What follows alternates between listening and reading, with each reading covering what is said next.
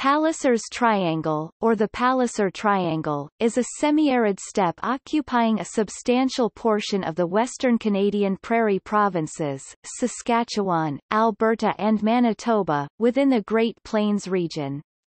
While initially determined to be unsuitable for crops outside of the fertile belt due to arid conditions and dry climate, expansionists questioned this assessment, leading to homesteading in the Triangle. Agriculture in the region has since suffered from frequent droughts and other such hindrances.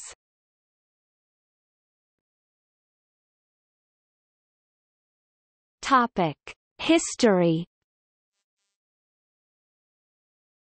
Before European interests and settlement expanded to the region, Palliser's Triangle was inhabited by a variety of Aboriginal peoples, such as the Cree, Sioux, and the Blackfoot Confederacy.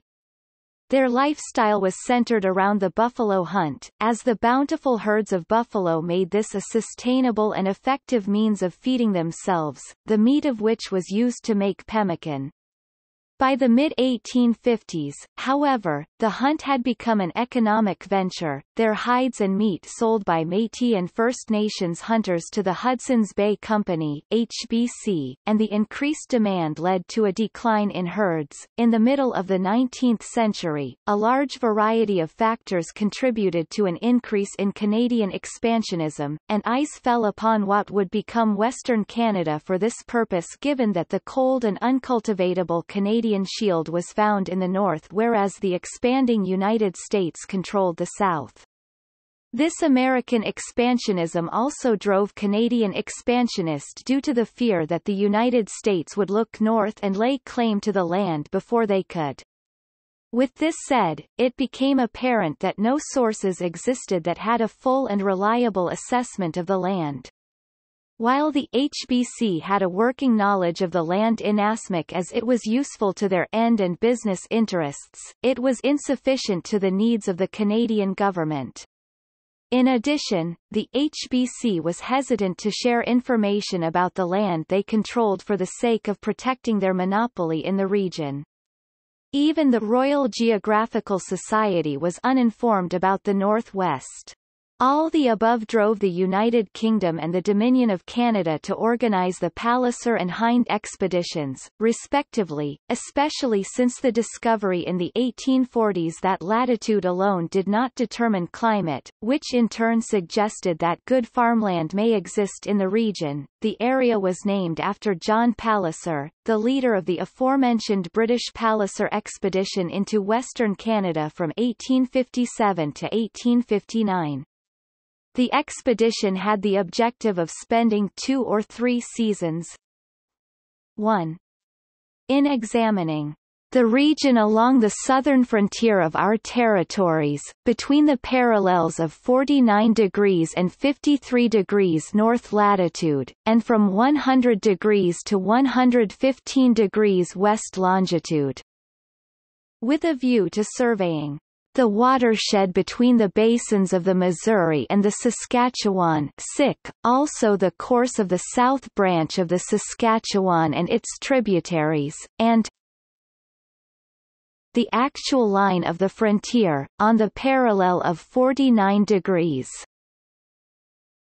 2. In exploring the Rocky Mountains, for the purpose of ascertaining the most southerly pass across to the Pacific, within the British territory.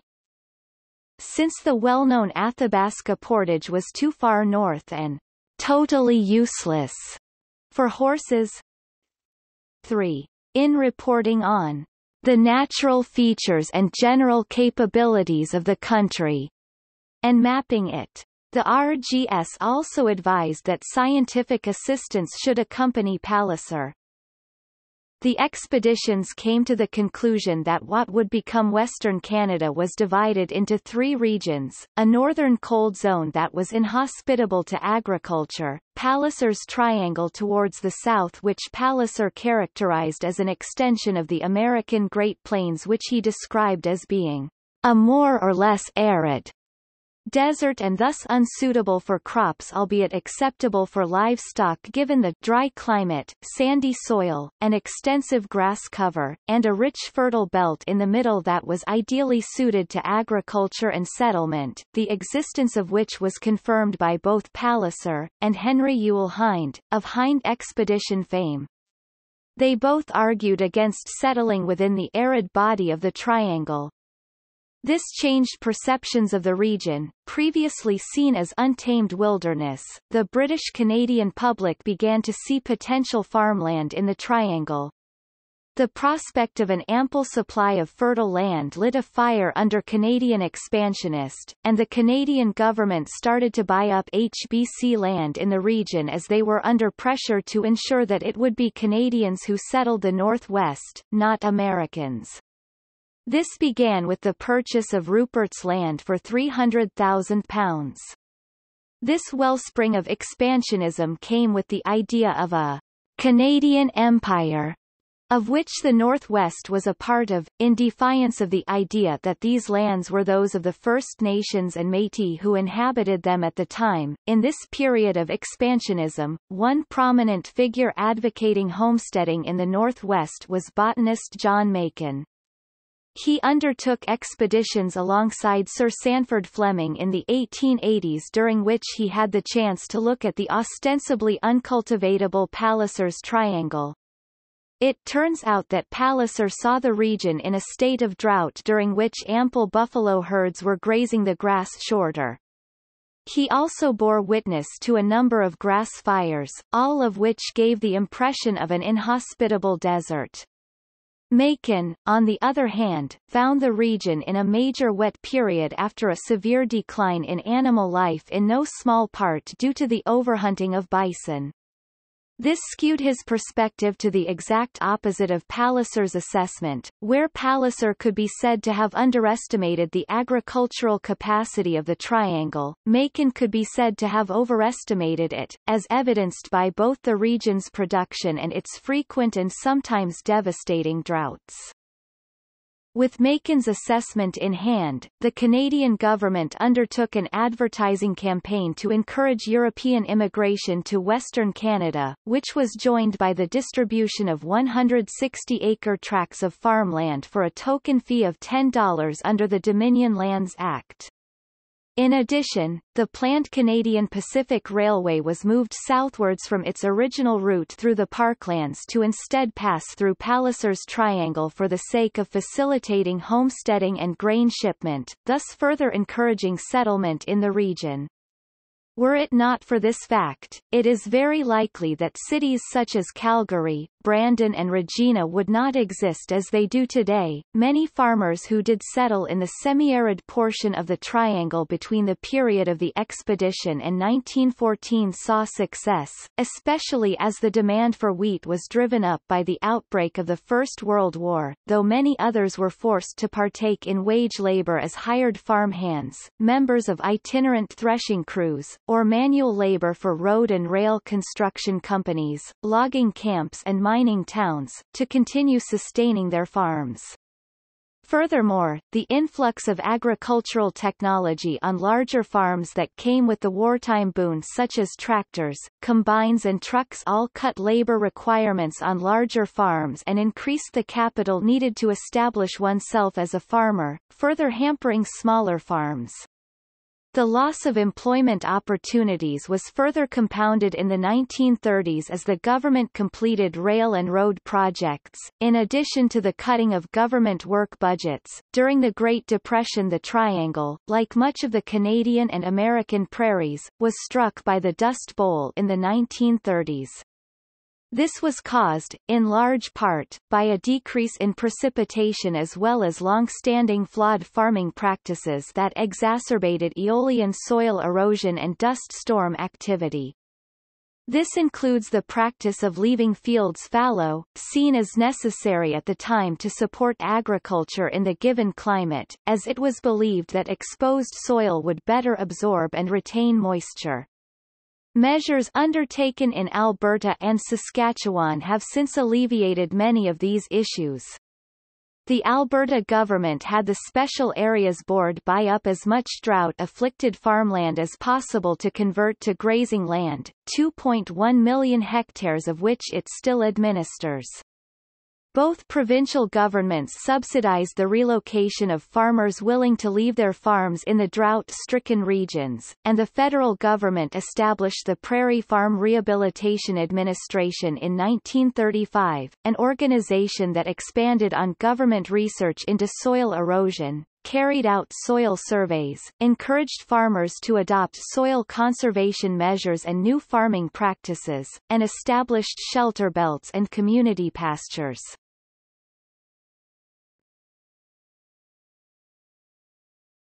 Topic: Modern agriculture. This area was and is still very productive in terms of both produce and livestock.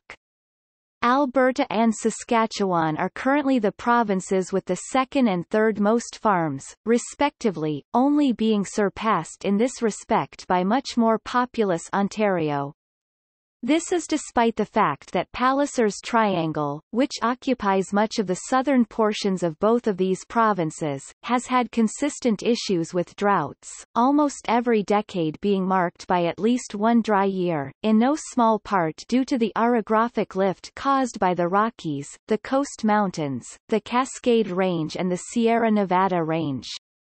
This has much to do with efforts to maintain sustained agricultural practices such as crop diversification and conservation tillage, which have softened the blow of complications that could have otherwise had far more severe effects. Saskatchewan is currently the province with the largest amount of farmland, and the leading crops are canola, spring wheat and lentils. Cattle are also a major player in the farming economy, given that Saskatchewan has the second highest number of cattle of all the Canadian provinces. The reverse is true in Alberta, which has the second largest total farmland and the highest number of cattle. This Western Canadian agriculture is noticeably focused in the Palliser's Triangle region, demonstrating that agriculture in the area has persisted in spite of the dry climate. With this in mind, it could be said that Macon was, to some extent, right. Despite the frequent and sometimes disastrous droughts, the Triangle did become and still is the metaphorical breadbasket of the nation as he expected. However, the region has also suffered a major loss in terms of biodiversity over the course of settlement. Canada as a whole has found itself with under 20% of its mixed grass prairies, under 5% of its fescue prairies, and less than 0.5% of its tall grass prairies. In addition, the prairies have a very high rate of endangered species.